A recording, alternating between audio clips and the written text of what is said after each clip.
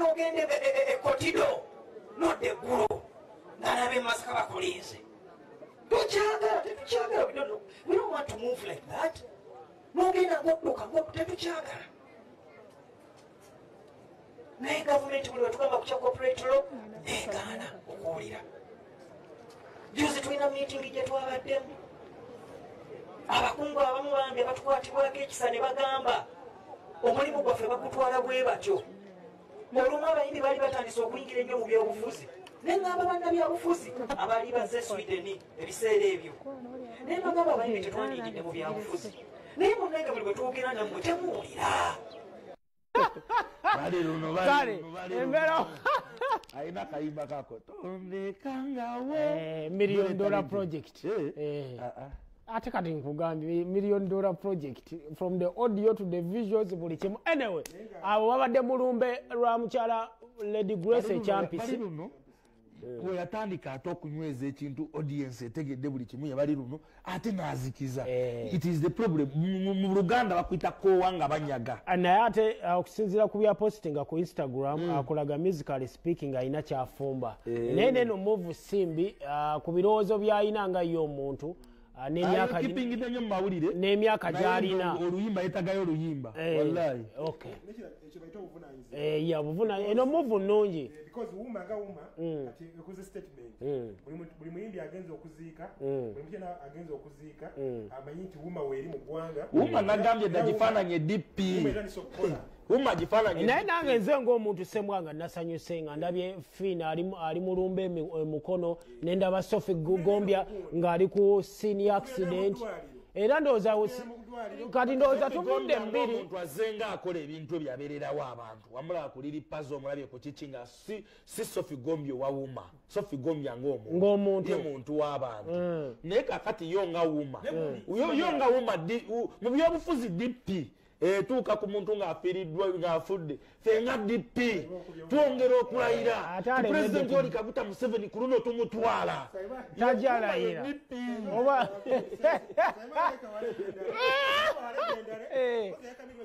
gonga muje asawe embeera oba yote okay naye odibite mutabamuwadde ku muzindaalo zatoka ku Spice wuma yangu Spice mpozi checha mutukako Spice bine simanyi omubamu yafuna accident ewaka gundi we yajjo promoter we yamubba amutima we yamubba n'olaba promoter nga begase baaliwa ati ta subscribing kuba wano Fina we yali ayogera mulumbe mukono yagamba buli muyimbi a subscribing atuwuma ogenda funa privileges ezo kuba bagula case ne bagula amatoko obuuji amata ne sukali mulumbe kati leka nkubuli muga Katonda mu ggulu bagula kese nakola kiki amata bwonna n'obuugi ne kati ntekawo omukono gwange eyo budget obadde no salesi ya facilitating for kyonna kyekiri naye wuma yekireese omwana Simon oba afaaki kati oyagala bakole ki era bayinza okubeera nga bagambye jeno twaguze state of the art coffin ya $5,000,000 eya kiki teyasaba ebifaananyi bya evidence jeno ye tati arosi weyabagamba tati arosi amati yobadde olaba just lumu bagende nga tebapulintinze bintu nabagaine omu apulintinze oba yali Fino oba yali yagamba jeno anti jeno munaye twali tetulina laptop etayipinga bintu ebyo tusente omusajja zaabawa laptop yamneka mati obadde okyaŋŋamba n'omusajja wa Superstar Association so baba tandise obikola to appreciate nti wuma tandise okukola ate muko bazukuse ate ne sheno chai kabagiraba kubanga ate bamaze ne gundi King Saha pressure nene yaffe no je tubateekako okwalaga ekyokola yawakwa mwaka yimba ayina kayimba nti katigwe ayina mwaka yimba katigwe raga nawe raga bi wamune raga si abakiriza King Saha bana bakugerawo obuzibu ayina jakubeerawo wesa wazino tova Spice tebajja kubagwa side eri so yafuna obuzibu King Saha yayo omubiri kabako yafuna obuzibu King Saha yayo omubiri so nenga wuma kyemukoze kirungi webaza okwanze omubeerede w'abantu abo babaletaga mu mbeera a lot needs to be desired akiti bakoma ku kino oli afunye bizibu nene musanyu mubeerewo ne mumbeera yero yonna presence yamwe matalinga nnyo wuma nga temumaze kulwanisa bajjanka promoters because byonna ebireeta obubenje obwo bali luno akikubuulidde kukwata eno naye nkugamba abayimbi abagezaako kuteekawo value yaabwe babafiisa ne batuuka n'okufacilitatinga abantu okubalwanyisa omanyisho ya lutale yalina okugigula omanyi olutalo olubaddewo kimanyi nti n'enkuba eyatonya akawungezi basindika nsindike anti nkubuulira byonna temwagala bikkiriza anti nkubuulira because yagaana okugiguza promota omugundivu n'afuna omuntu omulala omwaka ogwaggwa yeetegekera show kenzo tewali promota amwagala because yeetegeka tewali asobola kwagala lutalo kakati baagala nnyo balimpa bogenda okukubira nti jangwe essemutaata nogo weegali jangwe eno omusajja tasobola kugaana nkubuulidde ne bemusi abasaba ssente nnyingi ani akyabeetaaga museera anti nkubuulidde anti leka nkulage nkuwadde ekizampo nti oli alina sho egundi kaciri emitiyana ewawayo na puresha gyobeerako eyo kugattagatta ofune sente ezaddala kati bano banalwanisa bajjanka promota bano bali abakuwa spice ne musirika bwe muti obubenje bujja okuggwerawaawo okay tweyanze ege discussion ya kabi naye era mu mbeera eyo tuddamu okusaasira famire ya Lady Grace nalabye ku mwami we naye mu ddiini gyensoma omuntu afudde tetumwogerako bibi eddiini eŋŋamba tukwogerako birungi generation yaffe yayonooneka nafunyeemu nalabyewo abo abasajja babiri ng'omu agamba muyinamu omwana omu mulala bana kwegamba tikali tekimatalinga naye olw'ensonga nti tuli bamawulire Aizon T kati afunyeemu mu kufa kwa Lady Grace yasokera wa Abudumulas yaliko mu faamu oli ebbaawo g'olabye wali era muganda nga omulaba omuganda nga amaanyi gamuwedde nti olw'ensonga olubirizi lwe kati terukyaliwo tumusaasireko embeera gy'alimu sennungi ne Aizon T afunye mu kufa kuno talina gamba oluyimba mulukubi okuva wano mu Uganda olaba wano mu Uganda bwe tutyo omuyimbi wafa tuyinza okuba ennyimba ze ku buli rediyo ku buli wamu promota atawadde manager yagambye abadde amuyinamu omwana omukulu oyo emakindi awo agoberawo nnyo nono nayo naye mulaba nnyo noyo abeera nnyo mubivulu namulabako ewa lutalo Kanyama tumutumiddeko tutumire ndowooza ne ku Uba president ogamba otya president w'Abakanyama kyokola esinga okuba ekibi and of course mu nsonga era ez'okufa njagala oyongereko lumu ne baganda baffe South Africa bettingana nnyo ovulate nnyo manyi audience yaffe teyawukana nnyo neyo era kuba kati kuliko abatulaba mbadde njogera ne mukwano gwange ogi wange Leya nangamba bane Musa mukubidde akasaati Leya munnaye Musa tojja kukola ki oswadde ayinza okusonga n'agaba musoyo South Africa twebaze Mama Fina mbu abantu balowoozeza gwe gusoose okujjawo naye Mama Fina baludde nga bamukwano ne alimpa yakolako ne challenge y'oluyimba lwe ali wayina nakola challenge namwaniriza ng'omuyimbi mulala yenna n'afuuka mukwano gwe era nzijukira ebiseera ebyo weyamutwala alimpa Mama Fina yamubuuza yasaba obuyambi olwa yasaba obukadde kalika mu kitundu Mafina namuwa gundi SB4 yagamba Mafina nti bapromota omwana ono ayimba bulungi naye bamuwa obusente butono bamuwa emitwalo 2 bamuwa okitegeera emitwalo 5 walonye gye yali akava nga tebamusasudde kati Musa Mafina namwokyamu obukadde bo wali busatu waawo nti alipa kakusobola kujjako ennaku namwokyayo busatu waawo kati Musa njagala mbuulirire abayimbi abatandika maama w'omugenzi omuyimbi ng'akubye hit kati ninyo omuyimbi ng'akubye hit muga Katonda muggulu asobola okuyimba show ez'obwereere ez'abapresenta abanene bapresenta tutiisa nze Simon Munene mu kibuga wawaye story tituniyo njikuba ojje kuyimba endongo ey'obwereere anti nkubuulidde tinze Jacob omutuuze waye story ki nze dictator Mark ng'oyagala embeera eyobuuza puzzle buuza oyo omwana wa bazabaza kasita ogaana okugiyimba tugenda kuteekako embeera tugenda kuteekako embeera ayayaya ogenda kuyimbira bapromota okubwerera emitwalo 2 wayi akutimba tagamye nakugamba ayayaya era batokyejjeemu gwe omuyimbi atandika ng'okubye hiti era gwe muganda nga ndaba omuyimbi ng'akubye hiti pressure gy'omuteekako yabwerere nga bwolaba leka nkuwa example bazabaza Martha Mukisa oyo mwana kati gattako musajja wange ani genda ogule emmotoka eyo emyaka 2 yayinza okuba yayimbanga z'abasayimo bajjako bo big eye gravity nendowooza nakyo kiri part of endongo musa oba teweerimitinze musa abategesi b'endongo bonna bakuyamba kati nkungenda kuwa bapromota lese wano abategeka tugende DJ Nimurodi ku Galaxy tugende ku gundi ku Dictator Mark tugende kale ku gundi era ku kyabase wa musajja wange ani Mbazira Tony jangu kubukedde MC Godi jangu ku Kayibanda ngubuli ya Kayibanda jangu Kiki osobola ogana omuyimbira osobola ogana okuyimbira Suna onogana okuyimbira Saimo oba okyali Bruno Betty onogana omuyimbira nkuwa example just wano kubukedde nti bapromota tuli nga 25 onogano 25 kati tonnagendako ku NBS onogano okuyimba ku Papo Pate onogano okuyimba ku gundi ku King of the Mic ewasirikisiwa tanojo onogano okuyimba ku mixtape abo bapromota babeko mwako oyimba shomeka nkuwulidde ezo nti ewasoda abakyala wali simanyi ku TV gyaliko onogana nkugamba nga nokukolima wetukolima ate kakati endongo yayonooneka onyizaako Saimo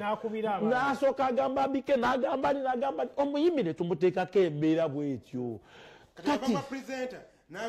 waliwangambye Simon wano nti besides Katale and Kando oba toyina ssente tebasobola kuyimbira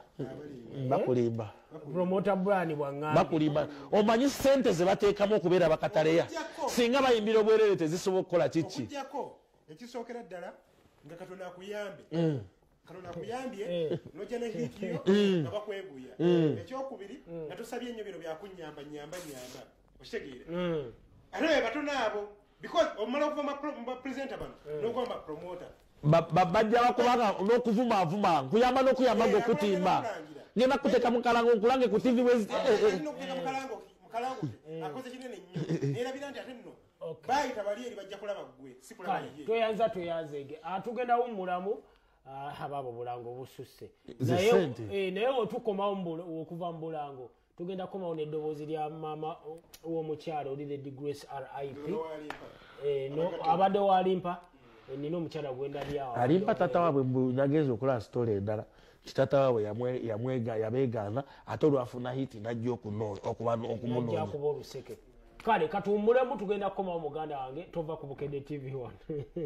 yasooka n'amwegaana. You will always know when you're in the presence of the finest.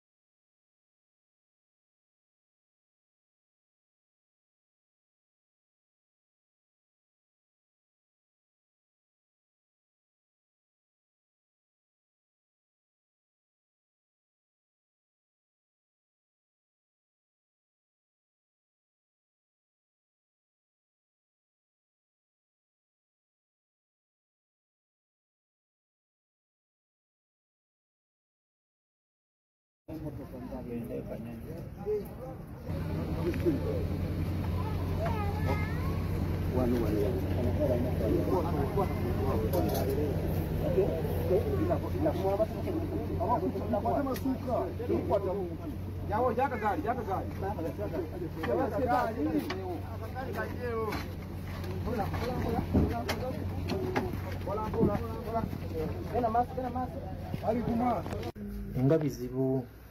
munange naye mukama ajja kukikola bijja kuggwa. Amanya go gwamenya. Kimanya gange nze namundi topista.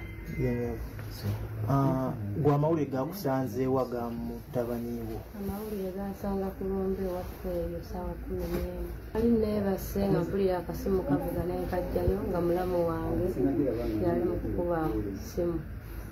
Kati kaali tekalina bulungi mulyo naye nenkawaliriza nekagaana nenja mu layini nenjiteekako mu lyakojja nentuuliziganya bulungi naŋŋamba ebiguddewo bimanyi konze na tetalina magulu. Kati kojja naŋŋamba sooka ogume tulabe. Awo nange neŋŋuma naye nali twali tukyali awo omwana najja naŋŋamba maama nadubizeeko biwulidde kwanze sibiwulidde CBS egambye Ronald amagulu talina ate yedweyiva afiiriddewo n'omuwala eyayimba oluyimba olw'esigalo ekyanyoga. Kale awo saddamu kutegeera byalumbe nasulamu nagenda n'ekyo ekinkwatako olw'okuba nti baŋŋambye nti omwana afunye obuzibu. Nali zaali ziwera ssaawa 3 ne baŋŋamba afudde. 3 ez'okumakya. Ne bakubira akasimu akalala. Ne bankubira akasimu akalala ne baŋŋamba Ronald afudde nekojja bwafudde. Kati twali mu kaseera ako akatono nnyo nga n'essimu ekyavuga neyiba alina TV n'atuyita nga kugenzeeko era amawulire. Tugendayo netugala bambi kitalo nnyo kitalo ddala kuba n'omuwala oyo nze nali semmanyiko lwe nasooka omulaba nga amaze okufa. Ndaba nga waliwo bannamawulire omwami n'omukyala baweereza amawulire nga mpuliramu eddoboozi kuba ye saamulaba eryasana endogga. Kakati saatidde nnyo kubanga nninga abadde yamaze okuguba oba twawunzeemu awo ne batuwujjawujjamu ze ne maama wange. Kakati twagenza okulaba nga nebakubikira nti nera afudde. Kati ava mangu waliwo awo abalina tenti ne baŋŋamba maama Ronald ono mwana mulungi mwana waffe ku kyalo kuno tenti tujja nakuwaza bwerere. Bambi nalemerera okyobaddamu nemba tunuulira buki otunuuliza. Naye neebaza Mukama okuba nga nsobodde olwaleero okutambula nentuuka wano nga Ronald ekyennyanja kyamusesemye. Bandi bali nabo baafa nga Mukama n'atukolera ekyamagero n'asigalawo. Naye duleivaawe tetumanyi wabula ffe bajja ne batugamba bamulonze ku kkubo nga yafa. Tetumanyi terulanga mulambo gwe oba yafa oba teyafa ffe tetumanyi. Tufunyeemu amaanyi kuba kati bamuziziikiriza n'atuula kirungi alya ayogera. Nina essuubi tajja kuwona kuba Mukama wakutte teri kirema. Famire z'abo bambi abafiiriddwa abantu baabwe bambi nga bwenjogera bwe nti nsaba eddoboozi libatuuke bambi nanyoleddwa kumu nabo. Mukama abagumye naye bagume Mukama bw'atyo bwe yakikoze era bwe yasazeewo naye nga ffenna obulumi bwe tulina bumu. Mbasaba Mukama abagumye emirundi gyonna. Saba Mukama abagumye. Alright, tweyanza Ivan ne Flex embeera bwetyo bwetambula. Oyo omukyala yazaala Ronald alimpa era omulabira ddala bafaanaganira ddala bulungi nnyo. Kale embeera bwetyo bweri bwe tutambula bwe tutyo. Gye bujjako awo tugendagendako ewa Gravity omutujju tufune live update mu kivulu kye wali erugogo naye nga ne ku Facebook kwetuli tuli ku Bukedde TV1 Facebook page. Abatulaba yonna gye musinzidde okutulaba kyakabi ekyakabi nnyo ddala muganda wange. Baganda afa bali e Dubai byongera okubabuuzaako nalabye engeri gye bazzeemu okuwagira ate Shiba bamuwagidde mu bungi si eri enteekateeka ey'abantu 8 ku 10 awo e Dubai ng'okikumi bamutukimya abantu nga 2 bamwaniriza bulungi bamwaniriza bulungi weewaawo Dirisa yaguma Dirisa obugumu oba yabujjawa Omaya aliko ne kayemba. Nkitegedde. Obugumu ntegedde gye yabujja bannange. Dirisa mugumu. Omanyi Jeff Chiwa ebayo kane gundi ne Shiba. Kati bali baza Shiba agenda kuwa. bigambo byali bingi naye balina gye bakikwatamu balina gye bakwata embeera kijjamu twalira ebbanga si mulundi gumu Shiba yali mugezi nnyo okulaba nti diriso nti yamwejjaako omanyi waliwo abantu boolaba babayita ba unsung heroes nti babeera mu background eno babeerayo naye kati wala ku front kati mu midiya eno oyo dirisa negayagatta Shiba Shiba yalina bad PR nti ebiseera byo weyabeera ne Jeff yayitayewa bamawulire katagala kumanya nga Jeff alinamu bamu na bamu kakati diriisa ono nga yatuukira abamawulire yatuukira abapresenta yakola ki yabagattawo okitegeera era we yagenda bwati kashiba ne kamwongera ne kamwekwatira ddala Shiba ono bamukunya amukoze bulungi nnyo diriisa ekifaananyi eno bamawulire kuba Shiba okusinziira waliwo post gye yakola amaze ne diriisa emyaka gigenda mu 10 waliwo ne makeup artist Kamara amaze emyaka nga 9 Kamara si makeup artist byokka alina n'ebyokunywa byamuleetera yabizinga kikirizibwa kuba buli omu alina ebimukuba oba akyaliwo awo ku gombi ebimukuba kwegamba embeera bwetyo bweri naye Shiba so far so good performance ye nagirabe ate yayambadde social media gundi ebulamu just katini kwongera kusindikira ddala success ye December nga mwenda lwatuimbye Serena agitimbye kituufu promota gwalina wakabina nabye n'emmotoka zonna bazikyusiza batandise zibrand byonna biyina naye kakati Shiba ebintu byakola okujubisibwa bikyabulamu diriisa ono wekigere ono road manager owaddala owoku ground amayidi wenetaga Musa ndi wenetaga Saimo nayo kajja neyegonza bulungi agenda okuvaawo neyesesasesa diriisa muyaye bannange alina musajja wange bamuyita Lawrence Rabeja omumanyi alina engeri gyakuzanyisaamu awo azala okugamba singa toliwo singa siri wano ogenda okukizanga nawe okkirizo kitegeeza ogenda okuvawo musajja wange wa Busungu oyo ndabira Kyonsa big machine Kyonsa kyekyamujja mu kalulu ndowooza simanyi naye ndowooza byanfuna mu akalulu ako kabeeyi waliwo omuganda wange yeesimbawo teyafuna yadde bavinka ye yakola atya ani bavinka ye maaka yani simanyi siri shosho obudde bugenze bugululu nga twabuvaamu dda ati namulaba nga mukalulu nga watusembereze nnyo kuba ate yali mugundi mu kkale ya NI ati waliwo gundi waliwo ne kabeevu kambuleera kaleeta obuzibu naddala wano kaleeta obuzibu kale Ivan atugenda kukiddako muganda wange tica tumufunye oba tetunnaba otuba tetunnaba ewawa Boyo Gilson olwaleero namulabye muganda wange byonna yabikoze buli kimu akikoze kakati simanyi sofatanaku eri etya Daniela kwa Ivan ampadde sigino tica akyetereeza jjukira mumpi kanoonya wawamu maama ayogera kino omwana nayogera bwati ekigenda mu maaso Daniela afaaki isooka babuliddwa omutabaganya wakati awo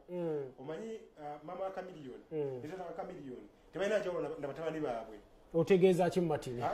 tebasibirwa mu gundi kyendaba mu wizomanizo kyekiri mbazadde kyolaba ku Kamiliyoni kyolaba ku wizomanizo ye maama kyolaba ku Dagala Palaso ye maama ye taata era bwakuleeta obuzibu era oyinza n'okusanga nga ne Wininwagi muganda waabwe ngawaira gye bamuzaalireyo taata gye yali agenza okugaba ebisipi kati maama tomusibiramu oyogera ku Wizo what are you talking about Wizo muveeko oli ayaya because mbalema nti Kamiliyoni okuba nti naali saidi zeeyo yandibadde ensonga ezazikuwa nekisajja ekikulu naye omukyala engeri gyayogeramu ekwetera okulaga nti balabika basigaza kwebuuza co-parenting because omukyala ebintu yayogera neebuuza ate byali bitono nga Kamiliyoni nagendayo byajjadda ekituufu kiri nti Martin zino nalowoozezaamu ebintu bibiri ekituufu kiri nti Daniela ayinza okuba ayina ekimuluma ku mutima ng'alina kyayagala okugjayo naye ng'ajjayo katini eri redi wanasalawo okubijjayo ate kirireeti ki ng'alina byayagala okwogera kuba we namulabye we yayogedde mbu ye yatuuka ku tayimu nga tasobola kukkiriza baana be kugenda abajjajja waabwe nga taliiyo Kamiliyoni eyo gwolaba ezimu ku nsonga ezasengula gundi ezasengula abaana abo abaana abo baali omunga muwuzi waba muwuzi nga bebekulu yagezaako ate okwengalejinga omwana oyo mu sports bebekulu alina ekintu kyeyakolanga okugamba nti talenti obugagga butandikirawa mu gundi abaana buli bagendanga okuwuga ku ssomero mu competition nga Kamiri yasoze mu bbala taliiyo naye nga bebekulu yazze okuwagira omwana wa Kamiliyoni okumuzaamu amaanyi ago ne Kamiliyoni we yatandikirawo okujja nga challenge ki nene in fact omwana wa Kamiliyoni omu yayagalako okukyusa essomero nga oba yali ku Green Hill nga yagala genda ku Ruhana nga yesinga okuwuga mu kifo ky'okugamba taata yagamba Uncle Wizo Uncle Wizo, I wish you tell Daddy. Here they give us a lot of homework. They limit me in swimming. Uncle Wizo, tuba tuli ku gundi ewamu. Wizo nangamba nti Simonze nakula mulimu ebintu ebimu byolaba kakati nze nwanire mu bbaala nabadde ndi awo mutabani wange ngamba bintu bya kukyusa ssomero ng'erinnyo baalikubye sikyabisobola byonna ng'ali mukumbulira bintu ebyo. Kamiliyoni lunaku lumu balina hali ya kawundo eya Daniel yatwalanga abaana ku ssomero abaana bakomawo bakooye taata n'atwala ensawo erimu ne omuwaka na buli kimu abaana bazirese mu booto n'agenda n'amala ennaku bbiri ng'akola ki nga taliwo ebitabo by'abaana biri mu ki mu mmotoka abaana ennaku bbiri nga tebakola ki tebasoma era nti nkubuulira omusajja oyo waggwanga mujje gwengezaako okubuulira nendi n'ekirala nalowoozezaamu Kamiliyoni nga w'omumanyi endongo enaagisobola ali mu Amerika lwaki omukazi ayogera ebyo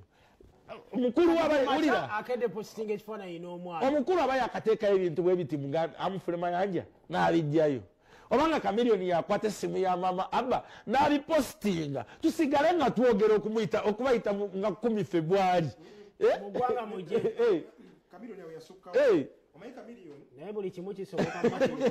because nkubuulira kyeyagula bitewe eri buli kimu weekiri naye wiiki iyo nayo nneeno tugenda kubeera kwani Kamiliyoni soka